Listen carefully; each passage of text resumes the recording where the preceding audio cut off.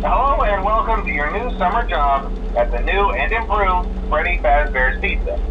I'm here to talk you through some of the things you can expect to see during your first week here and to help you get started down this new and exciting career path.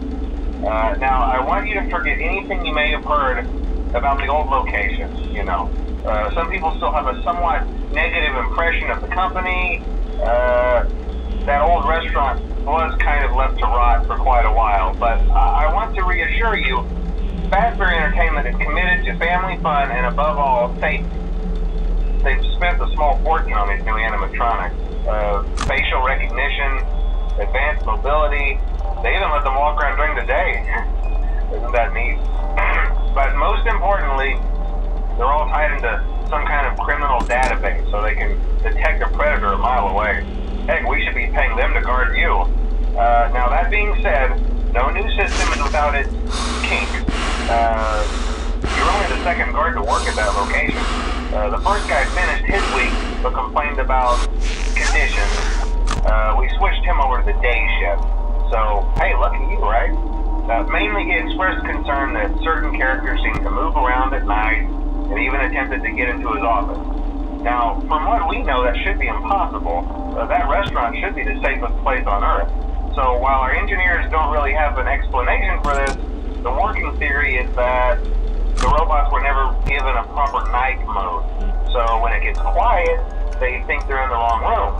So then they go try to find where the people are, and in this case, that's your office. So our temporary solution is this. There's a music box over by the prize counter, and it's rigged to be wound up remotely. So just every once in a while, switch over to the prize counter video feed and wind it up for a few seconds. It doesn't seem to affect all of the animatronics, but it does affect one of them. And as for the rest of them, we have an even easier solution. You see, there may be a minor glitch in the system, something about robots thinking he was an endoskeleton without his costume on and wanting to stuff you into the suit. So hey, we've given you an empty Freddy Fazbear head. Problem solved. You can put it on any time and leave it on for as long as you want. Eventually, anything that wandered in will wander back out. Something else worth mentioning is kind of the quartz modern design of the building. You may have noticed there are no doors for you to close. But hey, you have light, and even though your flashlight can run out of power, the building cannot. So don't worry about the place going dark. Well, I think that's it. You should be golden. Check the lights, put on the Freddy head if you need to. Keep the music box wound up. Piece of cake. Have a good night, and I'll talk to you tomorrow.